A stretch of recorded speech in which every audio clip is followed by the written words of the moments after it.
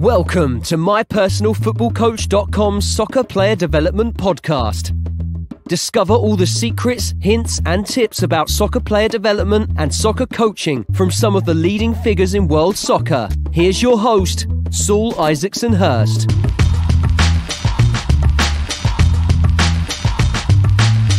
So guys, welcome back to another show. This week, another coaching family special. Well, joined by my good friend and colleague, Glen Hicks. Welcome back to the show, mate. Thanks for having me as always, mate. Looking forward to this one again.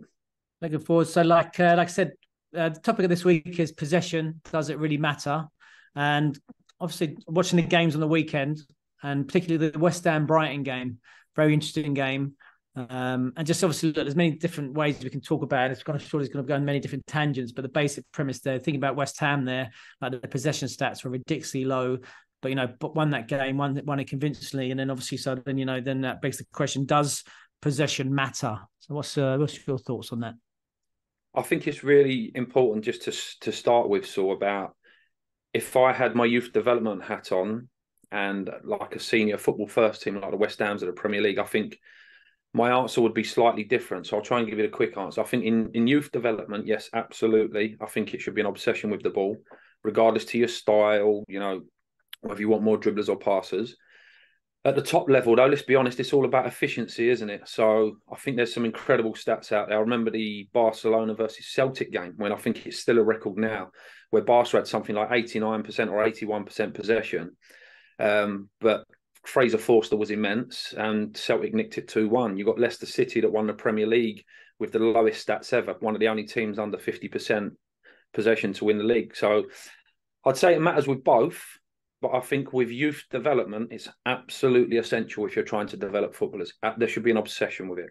And at the top level, I thought West Ham were outstanding the other day, by the way. So I thought their defending was immense and their efficiency. When you talk about technical quality, you look at the goals of Mikel Antonio and Jared Bowen. So really it's about the efficiency and the quality of your possession, isn't it, in terms of defining the game, winning and losing a game of football. So that's where I would start, mate. Yeah, I suppose, look, this is a youth development podcast. I mean, we're having, our youth development hats on. So, I mean, does it matter? I mean, yeah, I'm the same, like in youth development. I think, you should always be aspiring to dominate the ball, dominate possession.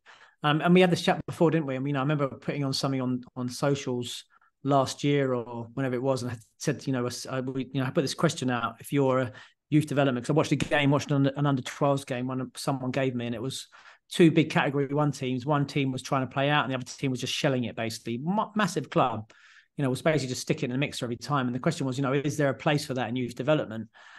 And obviously, whether I'm, just a purist or an extremist, I thought, I was quite surprised, actually. A lot of people said, no, yeah, there is a place for it, maybe 50-50. And I was thinking, what, are you sure? Like, really, like, what is, what are the benefits really of, getting it and just sticking it in the mixer for an under 12s team? Do you know what I mean? Particularly as you're looking at two clubs that are quite well balanced here, two massive Cat ones, all right? It's different, like, maybe, for example, if you're a smaller club, you're playing against a big team, okay, we'll set up, maybe we don't want to get turned over, you help your teammates a little bit, you help your boys a little bit, or your girls, think, okay, maybe we'll all play a little bit on the counter to try and support them rather than, just getting steamrolled over 10-0. But for me, if you're a big club and you're a big Category 1, surely you should be trying to play football, surely you should be trying to play out from the back and keep possession. I mean, that's you're trying to develop Champions League players. That's, for me, I never get my head around. Does possession matter? Of course it does. Do you know what I mean? What sort of academy are you? Cat 1 academy are you if you're sticking it in the mixer at under 12s? Do you know, does that make sense? Or am I just being too much of an extremist purist there? No, I do totally agree with you. But someone said something to me once when I kind of responded to something. He's a bit of a sage and a magpie in football, but a sage rather. It makes us look like magpies. But he basically said, Glenn, give me a penalty box specialist over 10 halfway line players. And I get what he meant. So the whole point, putting it in the mixer, there is value to it. But again, I think whether you're just lumping balls up to the striker or just lumping it in the box, like we know what that looks like, proper agricultural. But if you're actually working on long-range passes, you might have a part of your plan, or your individual plan, where your centre-halves have really got to develop their range because they might be under 12s, about to go in 13s, 14s, the pitch is going to get bigger. So again, depending on what your objectives are, I think there's nothing wrong with long passes, and I don't think we should frown upon long passes.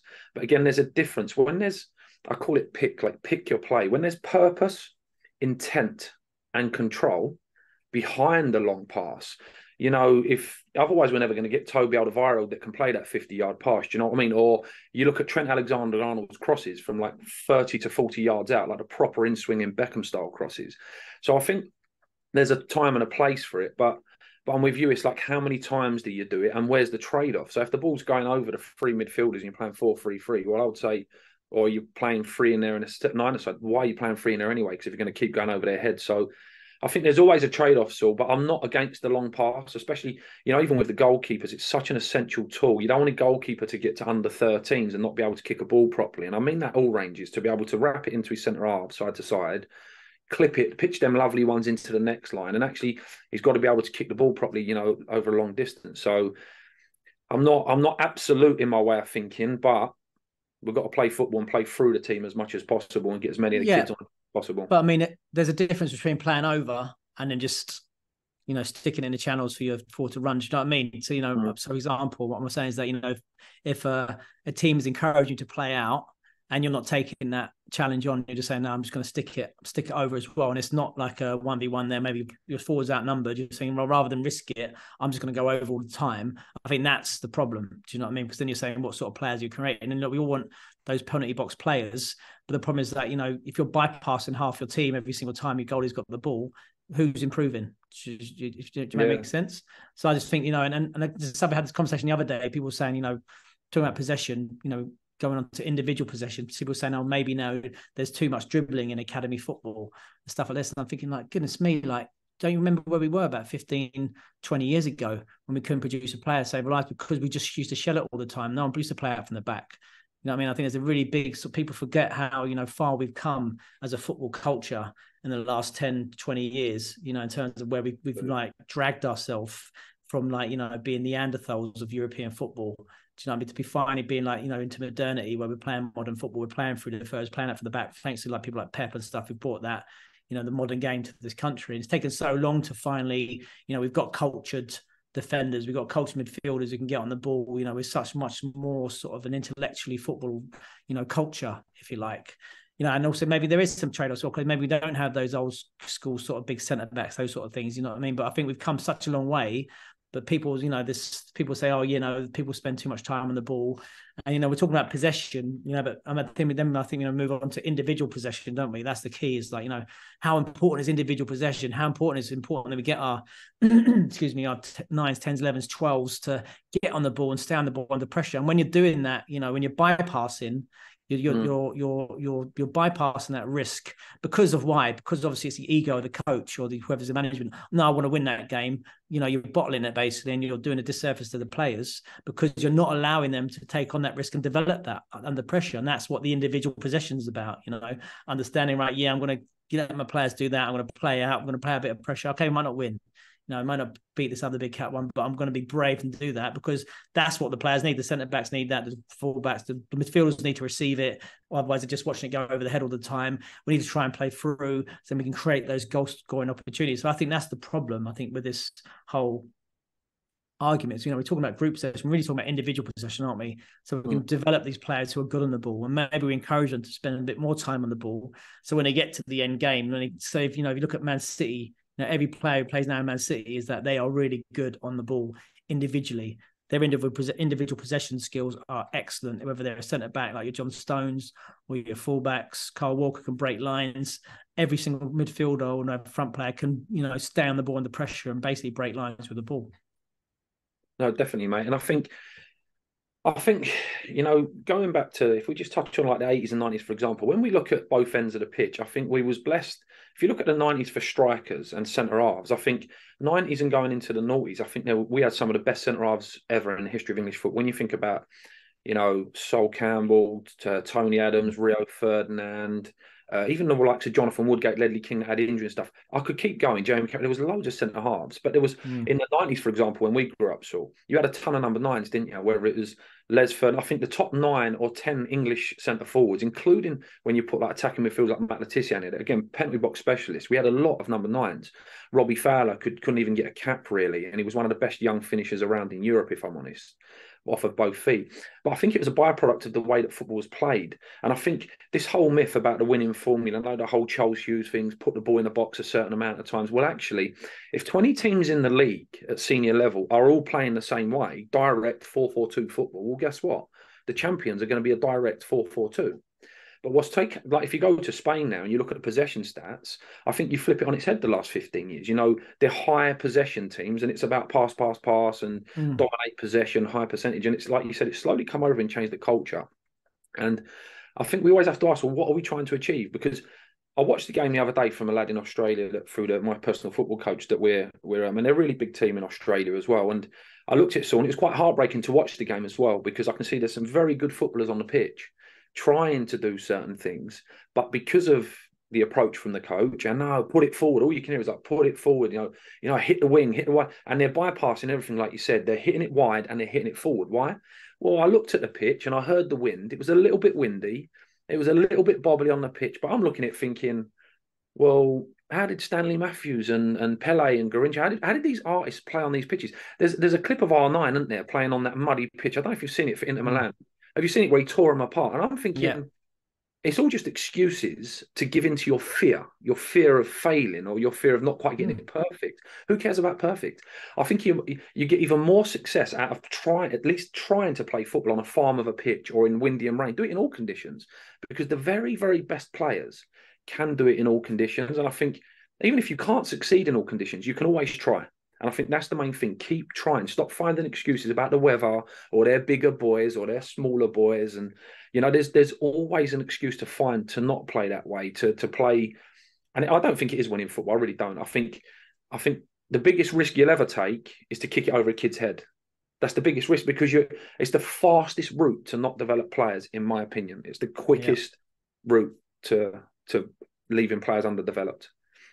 And also, you made the great point there, what we're trying to achieve. And that's the point. We're trying to, you know, develop a team that's capable of winning the World Cup, a team that can challenge consistently from the top shelf. And that's what we've done now. We come to a position where we, you know, like I said, we've been, you know, the dark ages of football, and we haven't got anywhere near, you know, competing consistently compared to our, you know, particularly our continental neighbours, you know, right on our doorstep, those teams that we should be, and we are now, you know, they're, you know, at the table, you know, challenging doing that.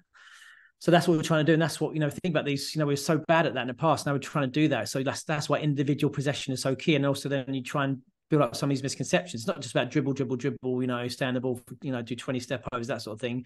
That individual possession can look different. It looks like, you know, your practice where you're being like a bit more like Xavi, trying to pick it up and turn and then play forward, but turn a little bit longer, you know, so I can receive it under pressure, break pressure, and then play forward quickly. You know, not necessarily about breaking a line with the ball at my feet. It's about maybe breaking pressure to create a half a yard to then play forward, you know, still, you know, so still it looks different for different sorts of players.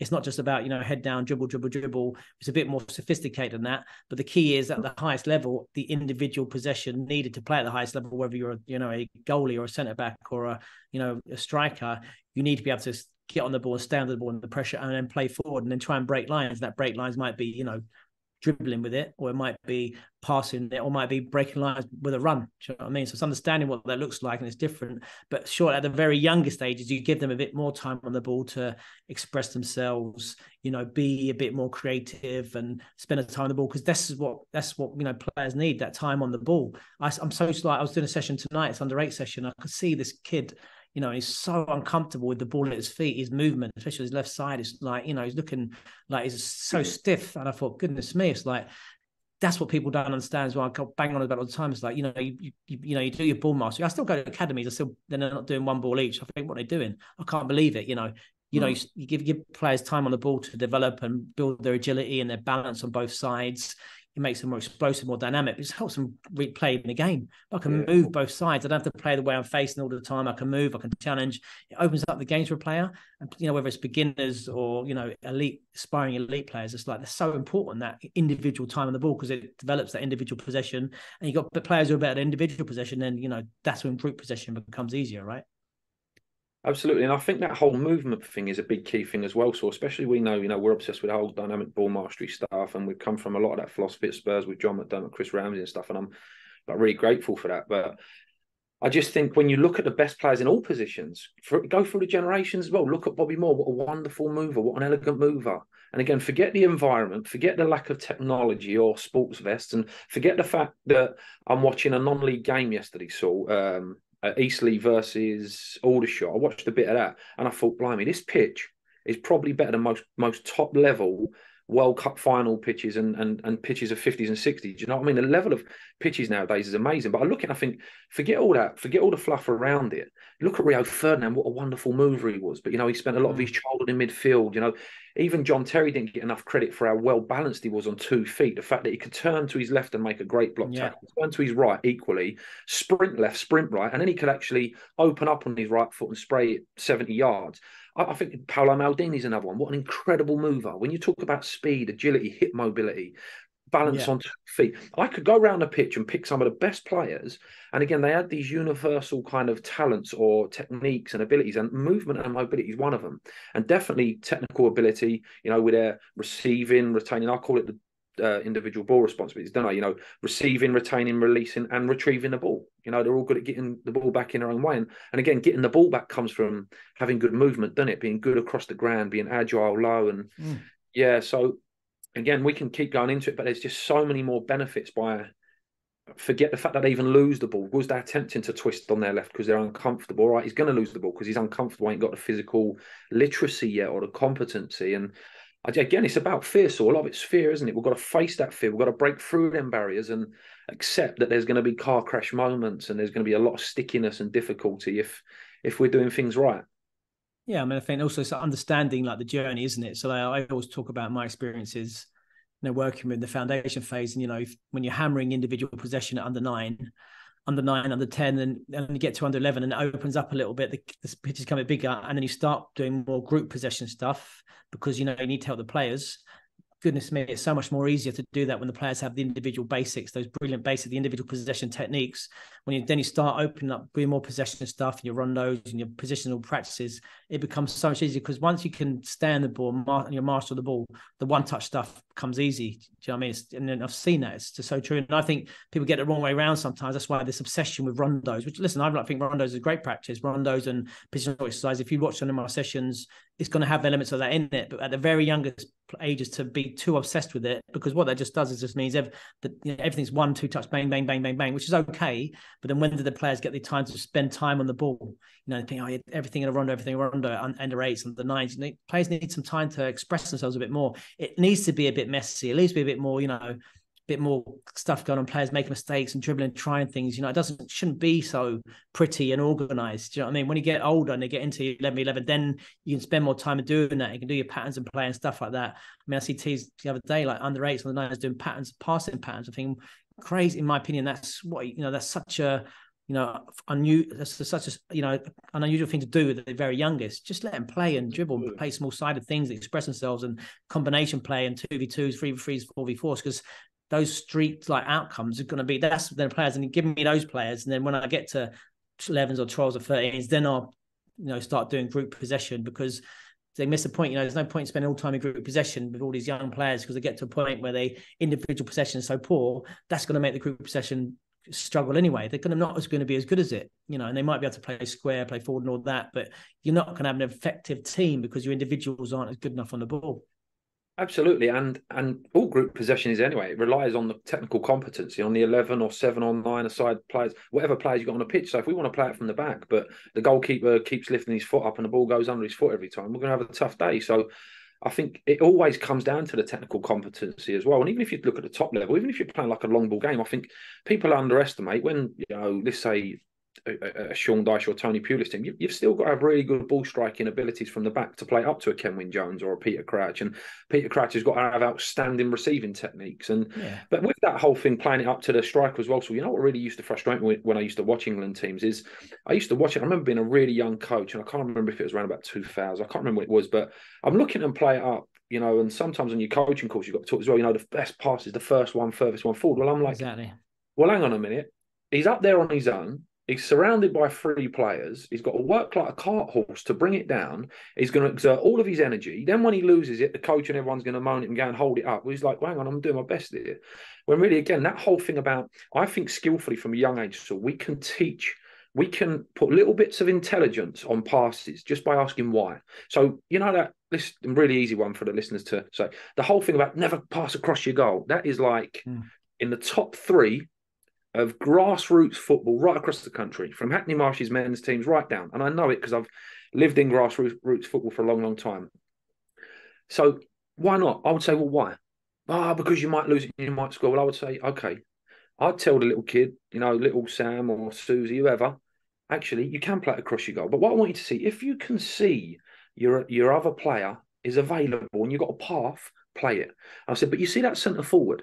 If you play it slowly or bobbily or near that player, what might happen? The kid might come up with the answer and go, oh, he might nick it and score. Right, so how do you think, if you're going to play it across the pitch, across your own box to your mate over there 20 yards away, how might you do that? And then you start talking about the speed, like you've got to really wrap it across to him, because remember, the quicker the ball travels, the less time the defender has to nick it. Then you're almost, it sounds like you're storytelling, but you're putting a bit of wire, a bit of understanding on the pass. So it should be, you pass anywhere you like, just make it a good pass. And even if the centre forward's there, you might even think, I'm going to chip it over. Fine, chip it over, but don't do it so floaty that your mate's under pressure. Do it over here a little bit. Do you know what I mean? But my point is, are you putting into context there, a little bit of game context and a why, not just, oh, it was a bad pass, don't ever do it again. And I think you can do that all over the pitch. So I've got one, so I'm obsessed with. And anyone that comes and watches a passing drill of mine or anything to do with passing, I've got this little saying that I love to say. I say, stop just passing it to each other. And people go like, what do you mean? Sometimes the response is, what do you mean? We've got to pass the ball to each other. And I go, no. Look at each other, work out what your mate wants, and pass it for him. And they go, what do you mean? Well, what is he doing? Is he showing you his right foot, his left foot? Is he running? Is he doing this to his chest? And then give him as near to the best pass that he wants. And then they start thinking, and honestly, Saul, even if you just plant a little seed like that, they start thinking, oh, actually, now I've got to look at what my mate wants before I give him the ball, rather than just kicking it aimlessly. Do you know what I mean? Yeah, I think that's a good point. I mean, that's the other thing I was going to say. You know, even when you're working, for example, doing stuff with the 8s and 9s, there's still elements of group possession in it. Because when I'm doing my 2v2s, my 3v3s, I'm talking about, okay, balance.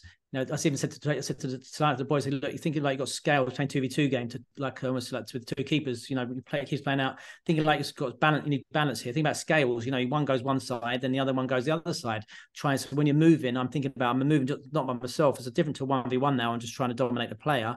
Now when I'm moving in relation to my friend, my teammate. So I'm making a run. Maybe I'm going across. Because then he goes that way, maybe I go the opposite. So you have that idea, you give them visual, the balance. So you still work on those group possession ideas, but you're breaking it right down more to core like microcosmic examples of the game, but within a 2v2 or the 3v3s. That's where the journey starts, isn't it? Rather than saying, right, okay, we go under 9s, let's bang straight into a 7v7 or a 9v9.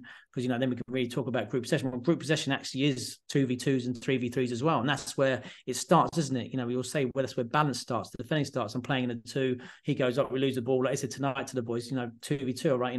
Just goal side, big balance. You can't have someone running beyond you. You need balance. There's no balance there, is it? If he's gone that way and you're up top. So you still have those elements of group possession, but it's just age appropriate, isn't it? It's those building blocks, thinking like, how does that group possession look in a 2v2? What does it look like in a 3v3? What does it look like in a 4v4? And you hammer those. And while you're doing that group possession, you've still got those real great creative street outcomes. You've got those little 1v1 duels everywhere, those 2v1s or those little overloads, however you want to do it. But that's the key, isn't it? Understanding, what's the best way to give these players, especially the young players, those group possession sort of ideas, but still getting lots of individual outcomes, the main thing is you want to get contacts with the ball, didn't you? Well, many times with the boys and the girls getting on the ball as much of the time, little 1v1 duels, you can even set it up more so it is more, more passing or, passing, receiving centric, if you like, but still have it, it's ball to player ratios, isn't it? That's the key, isn't it? 9s, 10s, 11s, foundation phase, as many contacts with the ball as possible. Another thing, that's another way we've lost touch of it a little bit. Everyone's so desperate to get them into the 7v7s or the 9v9s and look into a game here is like, well, how many, quality contacts are your players having with the ball? I mean, it's funny, ironic, a lot of the pros who come to me, the Premier League players, saying, I'm just not getting a lot of time to practice what I'm supposed to be good at. I'm not getting a lot of time to practice, and we're doing everything in boxes, do lots of group possession if you like, but I'm not getting getting time to do that. And that's different about those younger. I mean, those guys are the end of, you know, the different scale, aren't they? They're on a different part of their journey. But with the young players, think about that. You know, how many times you've given these players opportunities to do their duels, contact of the ball, forward passes, shots on target, shooting, that sort of thing. You know, how many times you actually these players getting time to practice it, or are you trying to, how much time are you spending to try and get, you know, your team looking good for the weekend? Yeah, that's the main thing, isn't it? Like, people are more obsessed about the team looking good or the sessions looking good and stuff. And like we know, development in general, when you try and develop anything, it's chaos, isn't it? There's a lot of failure, and failure is not opposite to success. It's a huge part of it. And again, all these things sound really cliche, but it really is. And there's going to be stumbling blocks at times, though. So we've almost got to put landmines in the session and create what I call controlled failure or controlled adversity. We should be intentionally and skillfully putting difficulty in there. So if a kid's just taking 5 shots and hit 5 out of 5, well, you better not let him get 6 out of 6. You've got to stress him in some way, whether it's give him a different type of ball to deal with, or speed it up, slow it down, put an obstacle in the way. Or if he's going 1v1 every time, we'll give him 2 defenders to be. I think that's another thing where, just in terms of a general skill in your coaching toolkit with kids, is you got to keep dipping him in and out of discomfort intentionally as well, I think. But the point you said a minute ago, Saul, about the part of just look at general passing and receiving and stuff, and touches on the ball and contact time and that. And I just think it's always about, what is your intent? What are we trying? If we understand it, we can then develop that thought process in our players. If we haven't got clarity on what we want from our players, then it's really difficult to transmit that. And I think the way we get their messages across, especially to young kids, and what you said about the first team players is fascinating there, Swan. It's probably why a lot of them are going to one-to-one coaches like yourself and whatever, is, you know, the first team players are getting the fruits off the trees. And I think, you know, the lower down we are, we should be thinking like farmers. We genuinely should, so we should be thinking like farmers and thinking about, you know, planting the seed of the tree that we're never going to see the fruits of our labour. We might never see it. And you've got to let your ego go that much. You might think that if you just work on passing, little Sam in your team is going to become Xavi. He's not. But if you plant a seed, for example, with safe side, when you watch Jack Grealish and how much he gets fouled, or Iniesta, it was just, and Zidane, these people are amazing masters of just putting the ball. If the players, a basic concept of, if the player's on my left side, if he's near my left arm and left leg, I'm going to put the ball on my right side. If the player's near my right, I'm going to pull it over to the left. A basic concept like that can be planted in a 7, 8, 9-year-olds. They understand it. They're not stupid. It might not be elite level yet, but you plant that seed and watch it grow. And then hopefully through 12s, 13s, 14s, by the time the 16s coach gets them, you might have an Iniesta or a Xavi that always caps out the right way and twists and turns correct way. Do you know what I mean? Or is it Dan that, I don't think he ever got it wrong. I don't ever remember Dan turning the wrong way, like in terms of coming out into space or whatever. Do you know what I mean? Yeah, I mean, that's a great point, isn't it? Because, like, you know, players aren't really going to develop those qualities unless you stress them and, you know, challenge them to stay on the ball. You know, some players might do anyway because they're different environments, but really, you know, you really want all players to have those qualities, all players to be able to say, right, okay, I can actually stay on the ball a minute here and try and break pressure and, you know, like try and shake players off. And that's the end goal, isn't it? I mean, I think that's where we miss. Like I said, I think that's where we like to talk about last week's podcast. The last one we did is that's where we've got to be a bit braver and a bit more proactive and a bit more interventionist, if you like. So, right, when all these players have these 1v1 capabilities, when a younger age group is more global, we want everyone to be able to dribble and trying to break a line, or everyone to try and break pressure returning and, you know, try and shake players off. When you get a bit further down the line in a wide play, okay, it's more position specific. What does that look like from our players maybe playing a fullback or a wide player or my centre midfielder? I say, right, now this is it. I'm going to stress these players a bit more, try and make it part of every session where, you know, I'm saying, okay, I'm challenging you now. Can you receive the ball? And it doesn't always look like, okay, it's not a player running at a player from 10 yards away. Maybe it's receiving, you know, from the side to then play the other side or shake him off to play forward, to be creative and, you know, create specific 1v1 practices for position specific players in your group. You know what I mean? So they're doing that. So, you know, all your 4, 8, 10s, you know, your 4 and your 8s, if you like, receiving to try and from a back to pressure, try and shake the play in. Or you're playing lots of your forwards, getting loads of chances with back to pressure, that sort of thing. So do that. Remember how important individual possession still is in the YDP or even in the PDP, because it's going to make players better, you know, and when you're making players better, then obviously then it makes teams better. Your individual possession makes your group possession better, right? Absolutely, mate. And again, just in like basic concepts. So passing looks different for every player, obviously. But there's one thing for me that gets me with goalkeepers, especially considering how much time they get. And they get a one-to-one coach, don't forget, as well. They're one of the very unique position in terms of they've got their own coach. They've got their own little personal trainer in their little groups of 2s, 3s and 4s. Is the lack of two-footed goalkeepers, knowing that they ain't got to dribble, they ain't really got to do a step over. You know, if they get caught under pressure and Ederson or Alisson does a little Cruyff, we all go, ooh, but if you're playing the game correctly, really, if you're really efficient, even at young level, yes, you want them to drop his shoulder every now and then if they need to get out of trouble, but really, the goalie shouldn't really be doing step overs, right? Fair enough. But it's still good to practice it for their movement as well. So I ain't saying don't practice it. Definitely get your goalkeepers in the sessions, and they've got to do all that hip movement as well because they don't want to be stiff. They want to be quick and agile around their box. But the two-footedness, like if it's just one simple thing, if a goalie could open up and spray that way and spray that way, and then when the ball gets played there and they've got to whip it early off the first foot, I think, again, that's a fundamental tool that maybe the goalkeepers unit got to work out. I think there's so much room for improvement with possession with goalkeepers. Do you know what I mean? And you look at a David Silva, of course, that goalie's never going to need a David Silva pass.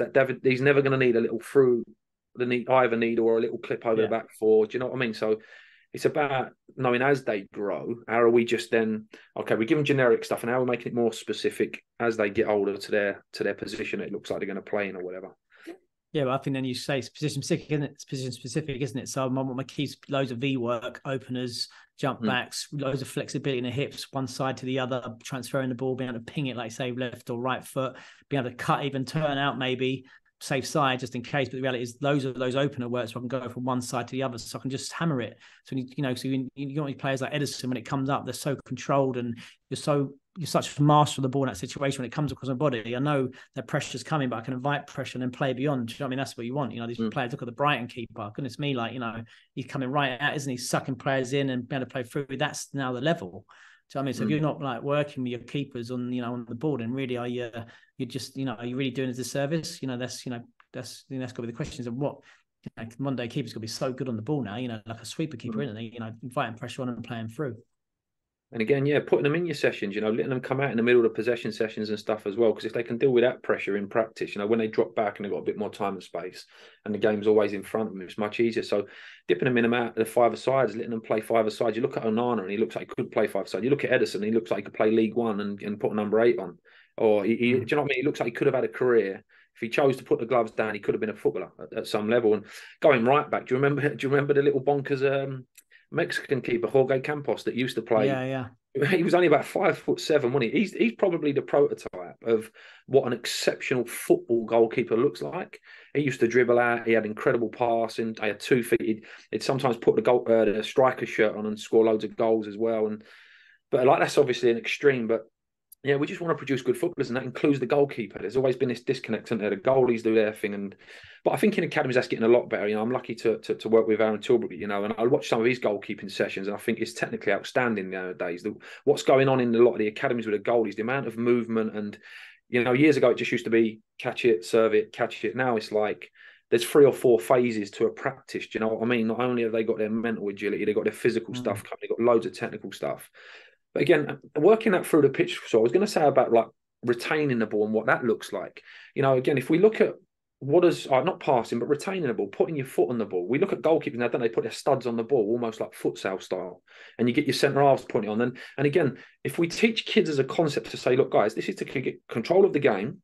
This is to slow it down and allow our players, you see your friends that have been running around for a while, so allow them to get organised a little bit. So take the extra 3 seconds, let your mates get in position, let's get a bit of structure. Let the lads up front who have just been attacking wave after wave, let them actually get their energy. So again, there's like a little tactical concept you can put in there as well. And then like you said, you can talk about, you know, now we want to entice the pressure to create the space behind. And I just think whatever age you're doing, Saul, if it's done correctly, you can put the same tactical concepts into your practice. It's just about asking why and how we doing this, rather than not just what. Don't just pass it there, Sam. Do we understand why we are? Do you know what I mean? Yeah, and also, I mean, talk about inviting pressure. I was thinking back again, we talked about Lee Carsley's 21s the other week. I mean, wow. I mean, talk about Levi Carwell, right? Ball coming in, literally, you know, talk about inviting pressure in. Someone who's so good. I mean, I can remember actually my first year at Chelsea, that 10s group was when Levi Carwell's year group. That group had Jamal Musiala, Levi, Tino, Livramento. It's just like so many of those players, unbelievable group. But like, you know, him maybe like he's the archetypal centre back now, and he's so good on the ball. Like they invite pressure in, literally, like, you know, players a metre away, sucking him in just to touch it past, because he's so comfortable on the ball. He's so good technically and physically and individually tactically as well. I mean, that's the level, isn't it? I mean, look, trying to wrap up now, what's your sort of things would be, you know, sort of last, you know, sort of things, key takeaways, then thinking about, you know, does possession matter? Yes, absolutely. And we should be obsessed with it. And just think to yourself, I think if we could have a camera, I think 90% of coaches would be doing a lot of really good stuff in training. But for some reason, match day changes, doesn't it? It's all about the 3 points. It's everything that's around it with the parents there and whatever else. And I would say, if you've really got a set of values and you really believe in developing technical players that rely on technique and intelligence, and then trying to help them grow into the best physical athletes like the Levi Colwills, who's an incredible athlete, great mover, fantastic. You know, he's got the body for the game. I'd say just stick to your values and just keep looking at the games as an extension to your training. It's just another opportunity for the kids to learn, express themselves, explore their capacity, and just don't change your approach on a Sunday. If you really believe in it Monday to Friday, stick with it and just accept that, you know, 2 + 2 doesn't always equal 4 when you're talking about development and stuff. And again, like we always say, so it's technique for me. It's technique and intelligence. Can you ask the question why and plant seeds of understanding in the young players? And again, you might not see the fruits of your labour, and your team might get relegated from the Eastern Junior Alliance or the Sunday Essex League, whatever it is. But who cares long term if that kid's developing into a fantastic footballer? And I'm putting that into grassroots context. You know what I mean? So yeah, I know we always say grassroots and academy, innit? Absolutely, because all the players in the academy come from the grassroots at some point, like we all do. Yeah. So, you know what I mean, whether they spend 1 day there or 5 years, you know, there's a fantastic player at Spurs at the minute, isn't there? I think Alfie Dorrington at the 23s at centre half. I don't think he came into the system with Spurs until he was 14, 15. And, you know, there's loads of boys, and I only found that out the other day, but there's loads of boys up and down the country that were late developers, but the most important thing is they were developing, weren't they, mate? So yeah, and also, you know, I think that, you know, talk about possession, you know, if you want to have good quality group possession, it starts with individual possession. So, you know, whatever age group, your foundation phase, YDP, PDP, don't neglect the individual possession. You know, don't forget about how important players got to be on the ball, because if they're better on the ball, then it makes your group possession work even easier. And, yeah, I mean, that's how that's what you want, isn't it? You know, one of those players within the team, but they have those individuals, those game changers, if you like. You know, they're going to change the game for you. But listen, again, thanks very much, Glenn. Top drawer again, mate. Appreciate it. And yeah, we'll see you next time. Cheers, everyone, for joining us, and I hope you enjoyed it. And all feedback welcome. Any ideas for topics for the show, just drop us an email. Drop it at Saul at mypersonalfootballcoach.com, or you can hit Glenn or me up on Twitter. Right, guys, take care. See you later, guys.